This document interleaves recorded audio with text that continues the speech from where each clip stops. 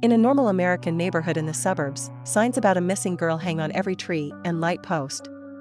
However, they aren't even noticed by Edgar, who drives his van around town while eating gummies and dealing with the pain of his wounded hand. Once he has what he needs, he travels to the outskirts of the city, where he enters an old building after retrieving various things from the trunk, including a gun, some rope, and a bunch of cell phones.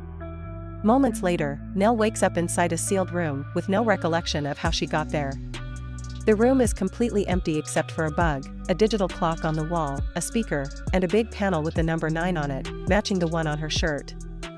With trembling legs, Nell slowly makes her way to the bolted door, but no matter how much she pushes and pulls, nothing happens. Her calls for help are ignored as well. At that moment, the clock turns on and begins counting up the seconds that pass. Nell also notices there's a red rope in the room. As soon as she moves it, she's pleased to find her phone under it, but making an emergency call is impossible because the SIM card has been removed. Then, she extends the rope across the room, noticing the length and getting the chills at the possible implications of what they want her to do with it. Seconds later, she makes quite a shocking discovery. There's a stain on the floor that suspiciously looks like blood. When she looks up, she also discovers there's a glass hatch on the ceiling showing her the night sky. Unfortunately, no matter how much she jumps, she just can't reach the knob to open it. Nell begins getting nervous as she paces around the room wondering what she's doing here when suddenly, an alarm rings and the room's light changes to green. Nell immediately sits on the floor waiting for the worst to happen, but the light goes off merely seconds after it starts. To calm herself down, Nell takes out the phone again and checks what else she can find. All contacts have been deleted, and the photo gallery has some pictures of the ocean that remind her of a beautiful, calming poem.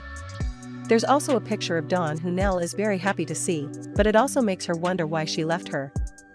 Inspired by the idea of maybe seeing her again, Nell takes off a shoe and throws it at the hatch, trying to hit the knob or at least get somebody's attention, to no avail. This frustrates her so much that she throws her phone at the wall, which ends up stuck in the number 9 panel playing a song called The Stranger. The song is comforting to hear, but most importantly, Nell discovers there's a hole on the panel now. She eagerly makes it bigger hoping it may be an escape opportunity, but she just finds more wall behind it. All of a sudden, the clock reaches 15 minutes and stops as it begins beeping. The lights also are turned off. Noises of doors and windows being opened and closed can be heard outside, so Nell closes her eyes and recites the ocean poem to fight off an anxiety attack. It only takes a few seconds for the lights to come back on, and when Nell opens her eyes, she realizes the bolts on the door have disappeared and now she can open it. Unfortunately, this ends up being another dead end, because behind the door, there's also more wall. As soon as she finds this, the clock changes to 45 minutes and begins counting down, causing Nell to insult it and summon the green light for a few seconds again. A big surprise follows it. A male voice repeats the insult, which comes from a vent that Nell now notices on the wall, behind the door. Desperate for company, Nell comes closer to talk into the vent and gets to meet Travis, a fellow prisoner locked in a room with the same characteristics as hers except he has number 6. He swears he doesn't know who has captured them or what they're doing here either, but he keeps asking strange questions, like wondering if Nell has a chair. Unknown to them, Edgar is watching them both through the security cameras. When the subject of the rope comes up, Nell expresses her worries about the potential end, but Travis concentrates on the more practical use, explaining he tried to use it to open the hatch and it broke. He warns her that the knob won't hold, yet Nell tries it anyway, managing to put the rope around the knob by using a strong knot. Unfortunately, it can't hold Nell's weight, so the knob breaks and makes her fall, dislocating her shoulder. With her ears ringing, Nell passes out while looking at Dawn's picture on the phone only to wake up a moment later to the sound of Travis calling her name. For a few seconds, the ringing echoes in her head and Nell has a vision of bubble wrap being cut above her face. While she waits for the pain to pass, Travis points out she needs to fix her shoulder before adrenaline wears off. At first, Nell refuses to listen to his suggestion, thinking she's in this situation because of him, but as the pain continues she realizes he may have a point. By standing against the edge of the door, Nell manages to push and put her shoulder back into place. Afterward, she tries to distract herself by chatting with Travis and playing the song on her phone, to which Travis whistles along because it's a favorite of his. While they share their thoughts on the song, her ears begin ringing and she has another vision. There's a man in front of her trying to grab her wrists, and when she tries to defend herself with a pen from his pocket, she hurts his hand. Then, Travis begins asking more philosophical questions. like wondering if Nell thinks she deserves to be there, because he does. He also goes on a tangent about the possibility of divine intervention having sent them there. Their discussion about God's will is suddenly interrupted by Travis yelling at someone to stay away from him. The lights in Nell's room turn green again, and seeing Travis hit the other end of the vent sends her into an anxiety attack, which she pushes through by repeating the ocean poem. Once the lights are back to normal, Nell tries to talk to Travis, who mentions a man that came to his room to fix him. His head is going through a killing headache too, implying this man hit him. As the green light comes and goes again, Nell swears she'll find a way out and begins looking around the room again, finding a wire behind the panel that she can't really use. While randomly touching her arm, Nell suddenly discovers something has been put under her skin, and Travis confesses he has one on his leg too, which itches. Noticing they're running out of time, Nell tries to think of a plan again, and this time she decides to use the hatch knob to take off the screws from the vent. The idea does work, and she gets to open the vent, so Travis begins copying her while Nell goes back to the wire behind the panel. By pulling it through both the panel and the wall, she discovers the hidden camera, which she then shows to Travis by putting it through the vent. Afterward, she breaks the wire, causing Edgar to lose access to her room. Next, Nell enters the vent, which proves hard to do because of how little room to move there is.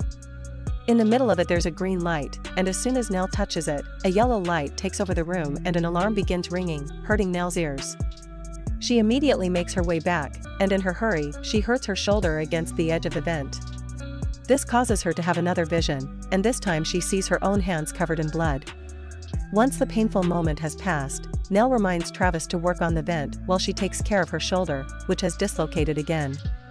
This time she fixes it against the panel, and that's how she notices she's bleeding. The area that got hurt is the bugle on her arm. Thanks to the wound, now Nell can take out what they put under her skin, and she's shocked to find a microchip. There's not much she can do with it though, so she goes back to check on Travis, who can't finish unscrewing the vent because his knob has broken. Only 1 minute is left on the clock, which makes it go red, thus Nell tells Travis to try to open the vent using raw strength. As he recites the ocean poem, Travis pulls hard and manages to open the vent at the same time the clock reaches 0. The time being over equals bad news. The lights go off and the door closes again, with the bolts returning to their place and cutting Nell's access to Travis. Just a few seconds pass before the lights come back on and Nell allows her anger to flow. She interrupts her own reciting of the poem and admits aloud that things aren't fine and she isn't safe. Suddenly, a small opening appears on the door showing a bright red light on the other side. With extreme care, Nell puts her hand through it only to find a loaded gun. As soon as her hand is out with the weapon, the lights turn green and a strange gas begins filling the room, sending Nell into panic again. She begins yelling, wondering if she should end things, and the lights change colors again, which finally makes her understand the system behind them. It's a sound pressure meter, and she needs to reach red. To do so, she shoots the glass hatch, effectively breaking it and making the lights go red for a few seconds. As Edgar watches from a new camera, Nell picks up the bug, then throws the rope up through the hatch until it's firmly stuck somewhere, providing her with an escape route. Her expectations are instantly broken though. She isn't on a roof, she is inside a different room that hangs screens with the night sky above her and Travis' cells, although now they're displaying the word end. Speaking of Travis, Nell tries to check on him through his hatch and finds out the worst news. His room was filled with gas too, and it was so overwhelming that he used the gun to end things, which is also enough for the lights to change to red. There's no time for Nell to grieve though, because Edgar is now leaving his office to check on them. Nell hides against the wall, and once she's sure Edgar can't see her, she crosses his office and gains access to the rest of the building, which seems to belong to some fancy company. As she runs through the corridors, Nell notices it's daytime outside, yet there doesn't seem to be other people around. The only noise comes from a room with a TV, where a video is playing on a loop of Travis promoting robots so authentic that you can't tell they aren't human. Disgusted by what she sees, Nell breaks the TV with the gun before leaving the room. In another corridor, she finds a giant photograph of Dawn, which presents her as the director of this robotics company. At that moment, a guide shows up behind Nell together with a group of visitors that are being given a tour. But they all ignore Nell, and after looking at the picture, they go on their way. Before Nell can even begin to consider what's happening, Edgar finds her and triggers another memory. He's the man cutting the bubble wrap on her face and the guy she hurt with the pen. Scared, Nell raises her gun to defend herself, but Edgar only needs to press a button on his tablet to make her freeze. It turns out Nell has been a company robot all along, Model 9 to be exact. When Nell wakes up later, she's sitting near the ocean from the pictures. Edgar shows up as well and throws a gummy at her, petty revenge for what she did to his hand, which is also the reason why the program has stuck Nell to the chair. Unable to leave.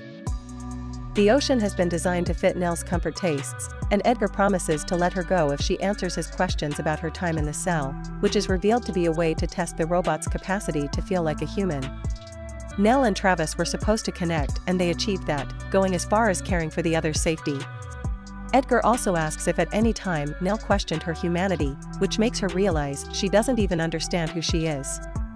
It turns out she's been here week after week for a while now because they're working out the bugs in her system so they can proceed on making Model 10, and at the end of every test, she got her memories erased.